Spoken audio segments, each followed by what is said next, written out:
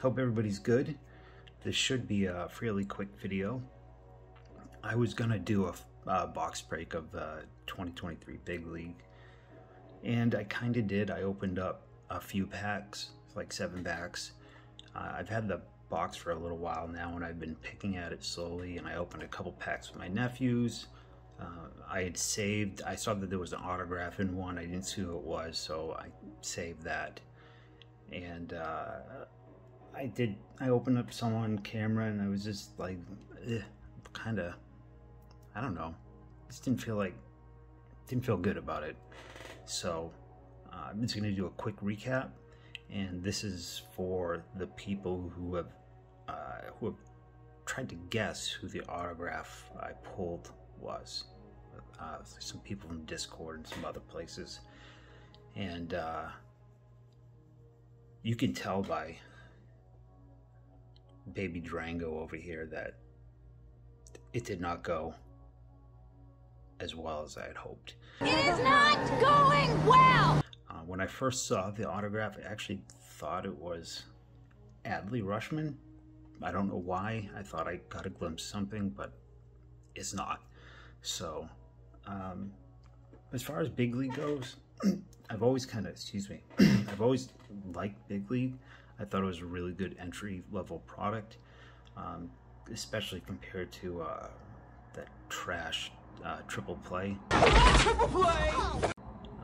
I mean, I don't consider that product worth giving to a dead alligator or this dude. It's really just bad stuff. So this has always, to me, been a pretty good entry-level product, and I think this year was the best year I've seen. I had seen a couple people open packs or box breaks online, and I thought they looked really cool, and I liked that they were adding a lot more stuff, and the inserts were neat. I did see a couple videos that I didn't watch, but they had, like, the thumbnails were like, Topps has ruined Big League, or you know, something to that effect. There was a couple of those. I'm just gonna assume it's because they added more chasing and chase cards and stuff like that, because I can't think of any other reason why people would be upset that the way this product came out. Sorry about that truck going by. What an asshole. Jeez. No respect to filmmakers like myself. I'm an artist. Just driving trucks by, delivering goods to people who need them. Anyways, so I like it. We'll just quickly go through some of these. You probably already, like, what I'm not going to show you anything you haven't seen, probably. City Slickers, you know, you have Mike Yastrzemski's mustache. That's, like, probably one of the highlights of the box. I don't know when mustaches got cool again, but they are, and I'm here for it. I'm all about it. I don't have a mustache. They just don't look. They look weird on me. I mean, everything looks weird on me, but mustaches really don't look good.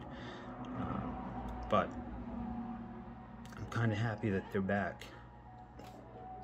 I'm not feeling. He looks like a Stacy Keach a little bit. You have the Orioles mascot, Rangers captain, a J-Rod Ape. I do like these cards.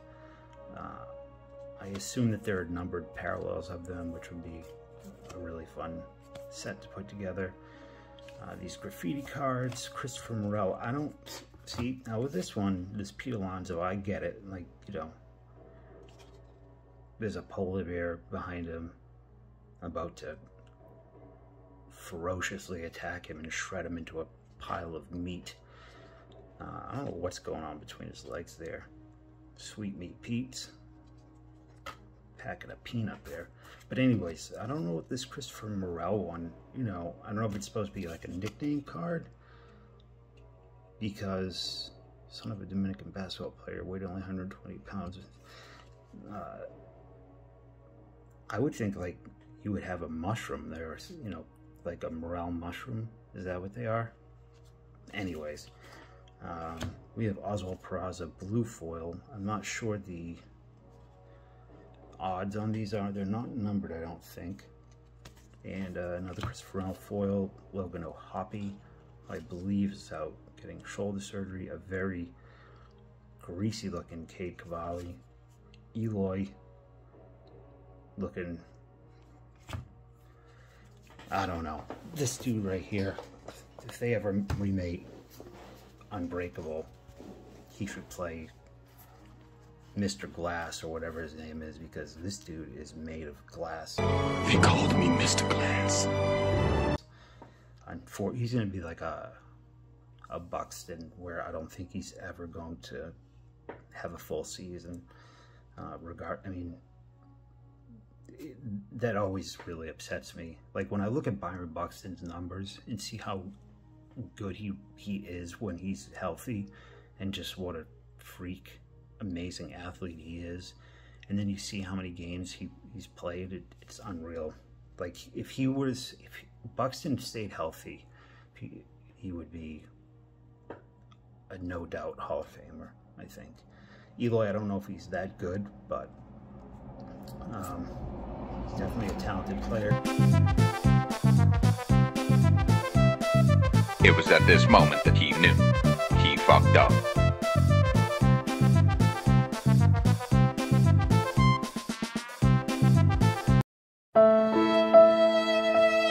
Dylan Cease, tipping his hat to my lady. M'lady. Salvador Perez. I'm very happy Salvador Perez. Baez, who's been playing better since he was benched, and then just a bunch of base. There's some decent rookies in here and stuff like that. The cards are really good stock.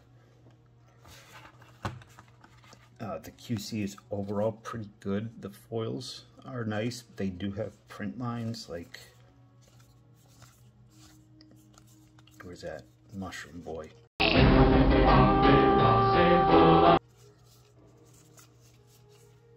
I don't know what. Come on. There he is. I don't know if you could see in the camera, there is a big print line running down here.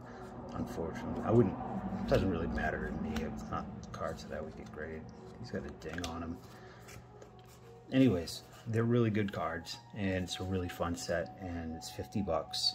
And some of the comps on the autographs and the inserts, like there's that follow back insert where I think it's a redemption. I don't know if they're all redemption. I know the Mike Trout one is a redemption, where you scratch off the code and you get the you put in the code, and Mike Trout will follow you back on like Instagram or something like that.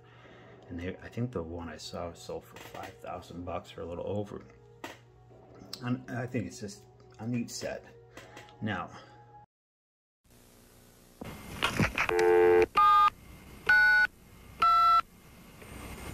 hello, is this 1976 Psych?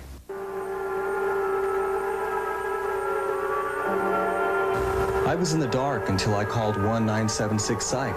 Now I know my past, present, and my future. You can too. Call 1976 Psych.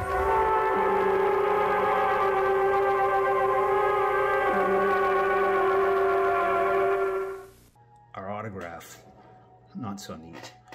Like I said, you look at his face, you can see poor baby Durango is just destroyed, ruined.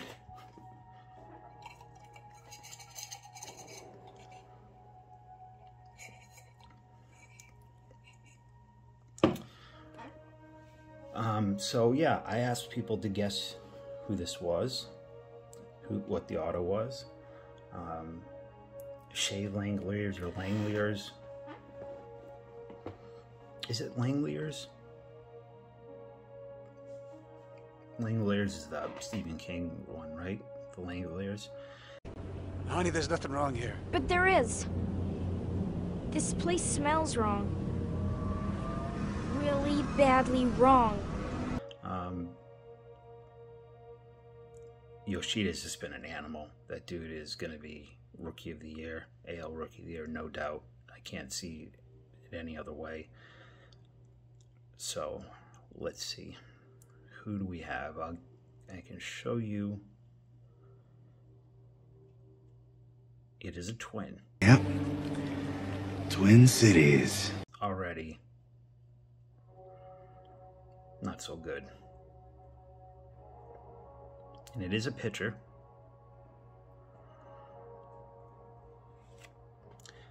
Louis Varland for the Minnesota Twins. Now, he's not a terrible pitcher. I think he's done okay for the Twins this year. I just quickly looked at his baseball reference page, and it looked okay. And that's the autograph. I wish it was a Louis Anderson autograph. I do have a Louis Anderson card, a relic. I bought the night he passed away. I absolutely love Louis Anderson. I think I wouldn't call him an underrated comedian, because, you know, he's very well known, but I don't think a lot of people realize how good he was. You know, I grew up with Life with Louis, and there was a movie he did in the 80s with Richard Belzer. I did for a little while. Because he's all right, he's just sleeping. He's sleeping. Really, I was a sleeper hole. He'll be all right. He's waking up now. That was a serious hole. A lot of people. See, it works. All right. Oh my God, another Richard comedian, very neurotic. He's on Curb Your Enthusiasm. God, what do? Do I pack it? Do I wear it? I'll pack it. Yeah, sure, you know, I'll pack it, and I'll get off the plane, and it'll be raining, and I'll come down with ammonia. I'll wear it. I'll wear it. Yeah, sure. I'll wear it, and I'll get there, and I'll get off the plane, and I'll be on the West Coast, and it'll be 100 degrees, and I'll get into a cab, and I'll look like an out-of-town schmuck in a coat, and they'll mock me, and they'll just throw me in a ditch and steal my money. I'll pack it. And a bunch of other, an ensemble cast called The Wrong Guys, where it was a group of Cub Scouts who never were able to, they were all kind of nerdy or overweight or whatever. They were a bunch of misfits, and I think it was they couldn't climb a mountain or something when they were Cub Scouts. So as adults they go back, and Louis Anderson was the leader of the troop. Mom, let me fix your hair. Oh. She's a go-go dancer. And they run into the bullies that they had. And then they run into John Goodman, who's like an escaped convict who's gone mad. You can run, you can hide, but you'll never get off this mountain alive! Or not mad, he's after them, whatever, but I used to love that movie. So those two things, you know, Louis Anderson, I had become a fan of him as a kid, and then when I got a little bit older, when my parents split up, I'd go to my father's house and I'd stay on Saturday nights, Friday, Saturday nights over there. And every Saturday night I'd watch Saturday Night Live, and then Louis Anderson would host a comic show for young comedians, and he would come out as the MC, and he would do like 3 to 5 minutes of material, and then the comedians would come out, and he was so good that I would just shut everybody looked like shit after he did his little bit, and he was just so good that I would just change it, put on ECW or something, wrestling at the time. And then as I got older, he did Baskets with Zach Galifianakis, who played his mother, and he was just so good in that. And he was one of the very few comedians that I did want to go and see sometime, but it's not going to happen now. But the night he passed away, I did buy a relic card of his, and wish I had it handy. I didn't know I was going to be pulling a Louis Varland, and that's about it. I brought out Corky from Life Goes On for a little bit of luck, and he's filled me just like every one of my, I don't know, what you'd call these things that I bring out for luck. Trapped souls, I guess. That's kind of how I look at it. They're the souls of these people that I've smushed into a card, and I try to extract the good luck out of them. Does that make sense? This man actually, some of you might know, been around this channel for a while, but most of you probably don't know. This guy, his name's Jim Havizda, and he, as a kid, I had this card. I don't know where I got it from, and I always thought it looked like Corky from Life Goes On. I thought that was kind of cool, and I kept the card. And then years later, I looked him up, and I'm not sure if he's on death row, but he's life in prison. He offed his wife, and it was just a thing that this guy was like a meme to me all my life, this card, and then I found out he did this horrible thing, and I don't even know why I'm telling you this. This is just, I'm wasting your time, I'm wasting my time, and it's about time that I call it. So that's it, that's the recap. Louis Varlin was our autograph. At least we got a Yoshida. I'm not mad about the the blue Peraza. I don't know what else. Maybe I'll do Heritage. Whatever comes out next, I'll probably get a hobby box of. Maybe Heritage Tribute. I'm not gonna touch that crap. Yeah, if you, I'm not gonna say if you like this video, because I don't really think it's possible to like this video. But if you didn't hate it, leave me a like or a comment. Just say hi. Just let me know how you're doing. Just, did you do anything fun today? Do you need to talk about something? We could talk about anything. You need to talk about whales, or maybe, I don't know,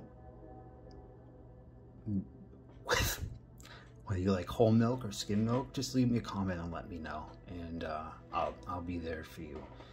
And yeah, I'm sorry that you watched this, and I might see you again sometime. Goodbye.